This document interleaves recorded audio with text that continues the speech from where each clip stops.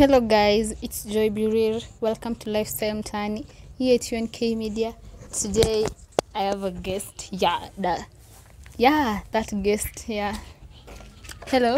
Hello. What's your name? My name is Muuguzi Andy. Oh, Muuguzi Andy. Hadi ushatuambia wewe ni muuguzi. What do you do? Uko na kazi ama?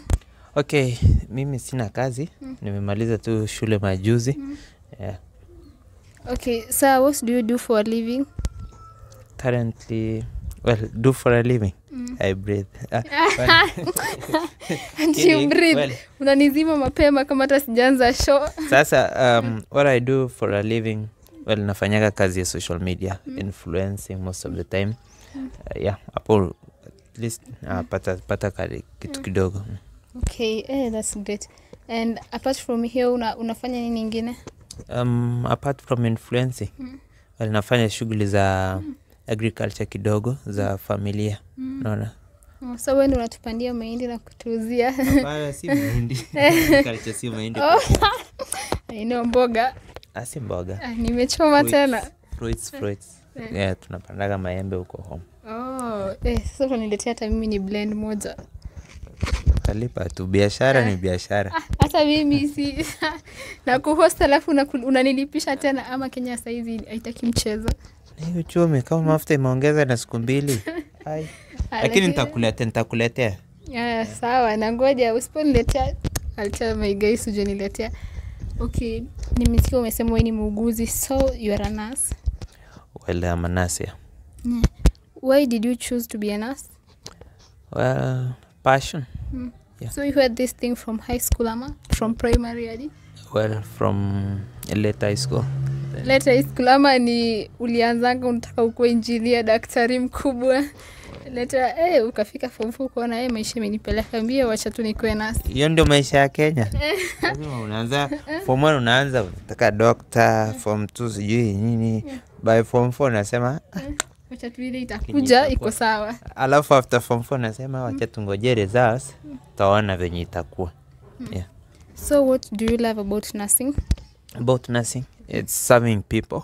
You see, when you are helping people at some point kuna wale mapatient who appreciate, unaona? After that mnapatana msee kwa street anakuambia daktari habari yako, unanikumbuka? So hata kama umkumbuki itabidi umesema Nasikia vizuri. Nakwambia well thank you, ulinisaidia siku fulani, nilikuwa na hii shida. You feel good. And what if you come across this feeling like unakuta patient ajefurahia how you cared, akubambika? Well, very rare. Maybe very few times. Kwa sababu most of the time wana feel vizuri. Lakini sasa unajua huwezi pendeza kila mtu. Kweli. Adios kuna mtu mwenye karibu nikuulize swali personal sana, lakini sasa hakuna venye utapendwa na kila mtu. Kuna mtu tu anaweza kuchukia juu ya sijapenda huyu tu. Alafu kuna ile upuzi ya Kenya wanasemaga damu yangu sijeje. Mimi damu yangu hajampe. Sasa so hii daktari na wewe ni comedian. Ati damu imekataa. Sasa sijawahi damu venye nakataa, lakini sijajua. Sasa hata nini patient atajuaje huyu ni nani ama ama anaambiwa utafika ukute daktari mwingine hapo mweusi. Huyo kwangi mpoa sana. Sasa pepo ndo wanakuwa na negative feelings, negative. Hapana, unajua mtu akienda hospitali, watu wengine wanaendaga most of the time ukiwa mgonjwa, kuna wakati mwingine uko mgonjwa uko na mood zako. Sasa mgonjwa anafika hospitali ako na mood zake tu, kila kitu inamuudhi. So hata huwezi kuwa exceptional, but at some point role yako kama nurse ni create rapport, like kumfanya like kumreassure hadi kumfanya akue cool, akue calm, unaona?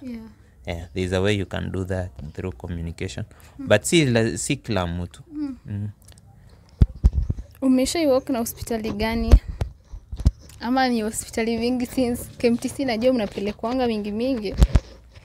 Well, mimi nimework hospitali tu kadhaa. Like hospitali yenye nilikuwa several hospitals. Okay, na ungependa kuwork in which hospital ukipewa chance hizo ambaye choose a hospital? Naweza penda kufanya kwa hospitali yangu. Hata kama ni clinic yenye iko na vitu mbili. Mimi nimesema chance, kipewa chance like saizi juu bado say you don't have that fund ya ku create your own hospital. Sure. Go create your own hospital or your own clinic. Well, it may necessarily not mean uko na everything. But you can have hata kiti moja, unaweza pima ama unaweza advise, still okay. But now that insist sana, naweza penda kufanya kazi kwa any of the county hospitals. Okay. Yeah, sibagui. Okay. Yeah. And when you are back there, ukiwa unafanya na wao, what are the challenges over there? Challenges za kufanya kwa hosi? As in, as a nurse, yeah, challenges you face. As a student nurse. Yeah, as a student nurse. Okay, as a student nurse, kuna challenges mingi. Kwanza ya student, the student part, unajua student lazima kuna challenges. Unalala. Student ni student, unaweza lala hata chini. Saa nyingine unasota ajabu, unapiga ma strong tea mpaka watu nadhani uko na allergy ya maziwa, lakini ni maisha. Kusota. Ati allergy ya maziwa tena. By the way, iko challenges tu mingi, mostly here student, then at some point una strain at some point as a student, kwa sababu of course ukue at least better sinyo unatibu wagonjwa.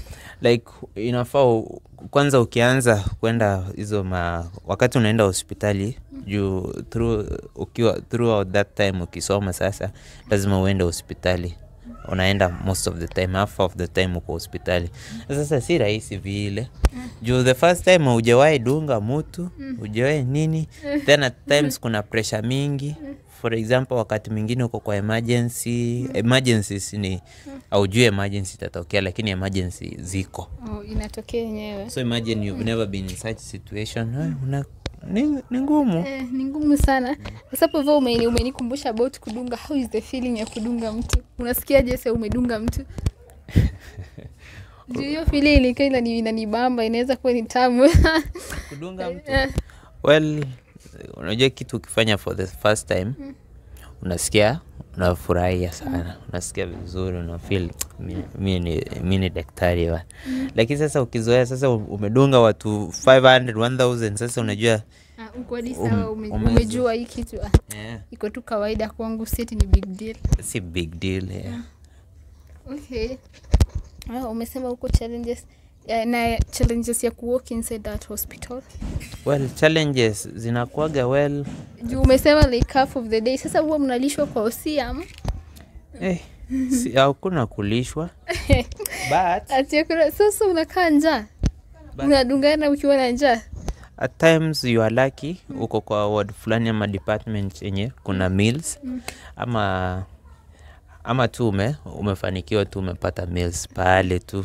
Hiyo ni bahati yako tu. Bahati yako, lakini there is no like haijakuwa arranged, students wanapata meals huko. So kama hauna otherwise, ikikuwa kibahati mbaya sasa kama hauna namna, utavumilia tu. Kama uko na kitu kwa nyumba, utaenda tu ulale njaa kwako. Natokesha wajui hata wezi wasema hawa ni wanafunzi. Sasa huko meals ikipikwa ni ya madaktari wenye wameemploy hapo hivyo? Hapana, it depends with the facility. At some point unajua workers wanakuwa na welfare department yao. So at times unapata those working staff wanapanga kuwa na meals, wanalipia, wanachanga, ndio wanakuaga na meals throughout, ndio?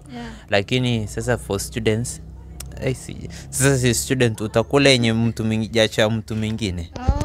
That's why wanakula. Okay. Lakini for sasa students, labda in future maybe county governments zinaweza hurumia wanafunzi hata wapiki wage uji. Ati uji. Umerudi primary life, si chai than uji. Well, bora tuka kitu yako kushikilia tumbo, ndio wale wenye wako fanikiwa maybe yako alichelewa ikakuwa ngumu ama hakuwa na otherwise. Unajua mtu anaweza lala njaa juu ana kitu. Ama expense tu za shule, maybe ulikuwa una travel kuenda another facility yenye si karibu na kwako, unaona? Unasota, hauna kitu. So maybe hiyo inaweza saidia. Okay. So Where do you see yourself in the next 3 years? Next 3 years, very far. You see yourself very far? Yeah, very far. Ama uko zile za tunacheki far? Of course, I have to conceal my intentions and my plans, but very far. Very far. Like target yako ni iko high. God's plan. Very high. Okay. Naomba tu Mungu anipe afya njema, anipe akili, na nikwe tu sawa. I think, well, I need to ujitia moyo, ujipa changamoto leo. Hakuna kujipa changamoto, unajimotivate. Ujimotivate, like I must work hard. Okay. Because if you don't work hard, utateseka peke yako. Kweli. Kwanza na uchumi ya saizi. Saizi unaonaje uchumi, inaweza decrease ama inaweza ongezeka? Mimi naona wewe ni Mungu tu borako. Mimi naona serikali inaweza, sijui, lakini maybe the government will. Unajua sasa serikali huwezi judge na 2 days. So maybe wanaweza fanya, wakifanya vizuri ni sawa, economy inaweza kuwa mzuri na hali ya maisha itakuwa sawa. Itakuwa sawa. So what do you tell the youth hapa hivi pia wao wenye hawana kazi, wamesomea maybe medicine, nursing, hizo tu vitu mingi tu, hata courses wamemaliza shule, they're like, oh sasa nitakaa home ama nitafanya nini? Utawaambia nini? Well, I'm not in that capacity sana kwa advise watu sana, kwa sababu hata mimi mwenyewe sijapata kazi. Umesema unaji-advising.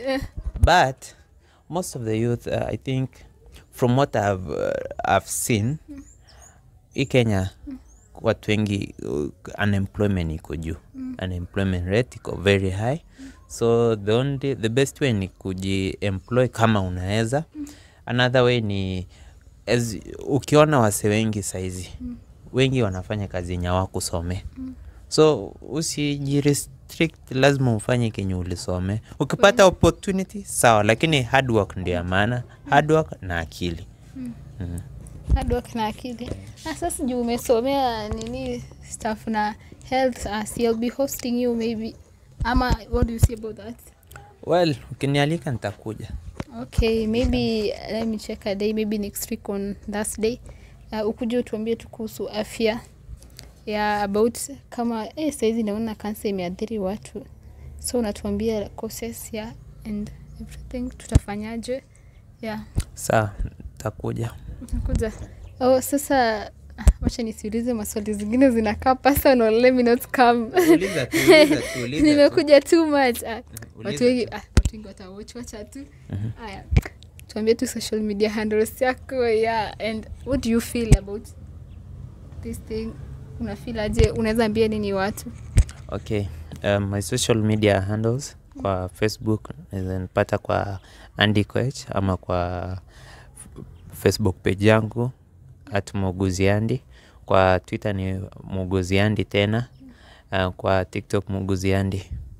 Instagram Muuguzi Andy bado. Okay, sawa Muuguzi Andy. So fellow Kenyans, my people, our followers, msisahau kumfuata. Mimi nitawaambia tu, mimi kumbe mnanionanga tu na sijawaambia. Very soon nitawaambia, tell them to follow our page, to like us, comment. Na YouTube msitusahau, tuko UNK TV, subscribe. Okay. Nimeshukuru sana. Umesema utanialika, nitakuja. Karibu sana. Asante. Acha nipambane na shughuli kidogo. My people, thank you for watching us. Please don't forget to subscribe, comment. Actually follow us on our Facebook page @UNK TV. Thank you very much. Bye.